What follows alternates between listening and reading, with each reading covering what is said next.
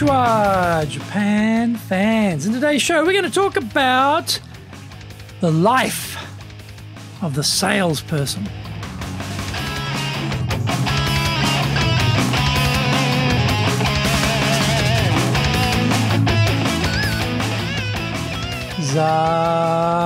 Eigo desu. それでは行きましょう. So let's get going. This is the 4th year of the Sales Japan Series podcast, broadcasting around the world from the Beverly Hills of Japan, Minato-ku here in downtown Tokyo. It is chic central.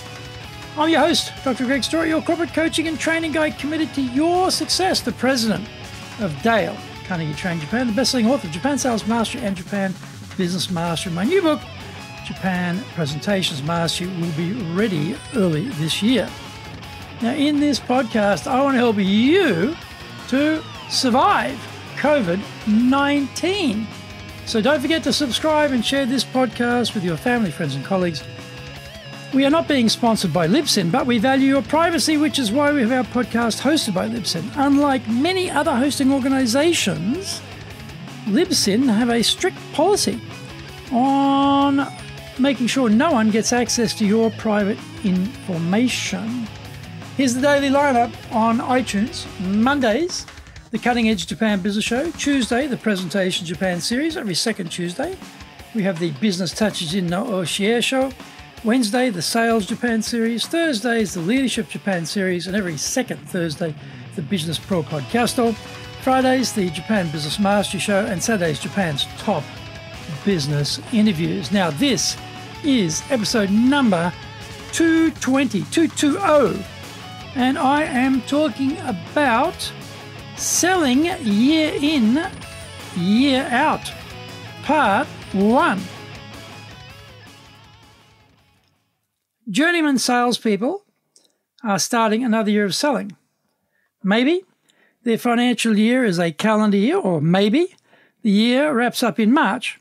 It doesn't matter, because there is a mental trick we play on ourselves that January 1st represents a new start, a new year. Sales can be exhausting, and 2020 will not go down as a bumper year for the vast majority of salespeople. Yet, here we go again. How do we get ourselves back up into the saddle on that bucking bronco that is the sales life? In Japan, very few salespeople are basing their livelihood on full commission sales. Here, we have either a base and bonus or a base and commission system. That means that if we don't sell much, we can still eat. So the economic pressure here is less intense than in other markets. It's also tricky to get fired for poor performance in Japan. The courts expect the employer to reassign the sales failures into other jobs more suited to their lack of talent. So the downside of not selling is not that cutthroat here. Also, the vast majority of salespeople are amateurs, not properly trained in the profession. Rank amateurs bumbling their way along is the norm here, so no need to feel any social pressure either. In these circumstances, it can be as if everyone in sales in Japan is sitting in a lukewarm bath, not too hot and not cold, but also not very exciting either. Blocking and tackling was the basics of winning football games, according to Vince Lombardi, the legendary coach of the Green Bay Packers. So, with sales, prospecting and closing are the basics of sales. We have to be farmers and hunters, finding new buyers and treasuring our existing buyers, looking for the reorder sequence to kick in. Know, like, and trust are the basics of sales. The buyer has to know who we are. If they have no idea or never heard of us or never met us, then they won't be buying anything from us. The internet is a godsend because buyers can find us to solve a problem they are having, and we didn't lift a finger. All that finger lifting was done by the marketing department, spending dough, and presto, we get the leads. Okay, we get the lead, but so what? Will the buyer like a total stranger, and even more importantly, trust a total stranger? What did your parents tell you? Don't talk to strangers. Therefore, The initial touch with the buyer is critical. It isn't a one-and-done thing, though, because there is bound to be numerous touches on the way through. Jan Carlsen's book, Moments of Truth, is a must-read on the importance of every part of the organisation taking ownership and accountability for the customer. This sounds simple enough. Find out more when we come back from the break.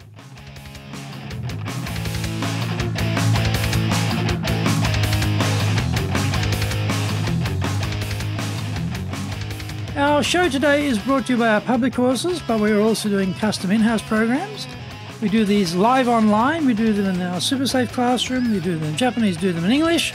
Today's show is sponsored on the 18th of January by The Secrets of How to Make Human Relationships and Public Speaking. On the 22nd of January in our Professional Leadership Series, we're looking at how to lead, not just manage. Also on the 22nd of January, doing Managing Stress. Now, get my best-selling books, Japan Sales Mastery. This is the Bible for selling in Japan, and Japan Business Mastery. Both are available on Amazon. And don't forget my new book, Japan Presentations Mastery, will be available this year. Check out our website, enjapan.dalecarnegie.com. If you like learning by watching videos, well, you are in the right place, because we've got over 1,000 view at Japan Dale Carnegie TV on YouTube. We're releasing 3 TV shows every week on YouTube. The Cutting Edge Japan Business Show, that's the premier business show in Japan, comes every Monday. Fridays we have the Japan Business Mastery Show. Sundays we release Japan's top business interviews, where I interview leaders from SMEs all the way up to the corporate captains of industry on the topic of leading in Japan. Every second Thursday we release the Business Pro Television Show. Don't forget, you can email me at greg.story@dalecarnegie.com.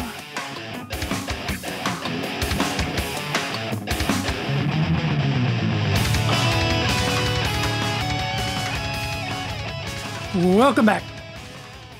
In my experience, Japanese businesses don't teach accountability to the entire team. Salespeople are expected to be accountable and bend over backward to meet the buyer's requests. The person picking up the phone, though, didn't get the email about first impressions, accountability, or ownership. They got the email about if they transfer a salesperson through, they will get severely scolded. Because they don't know who is calling, they have found it is best to treat everyone as guilty until proven innocent and be as cautious as possible with strangers. If the buyer calls for you and you are not there, the person picking up the phone is not helpful. They say stuff like they're not at their desk now and say nothing more. This forms a negative impression about your company and its care for the buyer. Your own team are killing the like and trust bit for you with the customer. This was what Carlsen found. You have to educate everyone to think differently about keeping the sense of ownership high and the like and trust part powerful. Another part of the like and trust component are our communication skills. If we sound like we don't know what we're doing, then the client won't like that. If we say one thing, but the truth proves to be something else, buyers definitely won't like that either.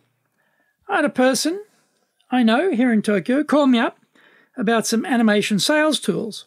I was interested, and we had a conversation about it. It turned out he was actually just fronting for the American firm, and my next conversation was with someone from the headquarters. What the local guy told me was different to what the American rep told me. I immediately lost trust in both sides. I never went any further with the deal, and I would never do business with the local guy ever again. This is another Carlsen-nominated fail point. As the conversation moves around through the organization, there has to be integrity, consistency, and truth. In part 2, we will continue to look at the other key basics, the blocking and tackling of the sales process.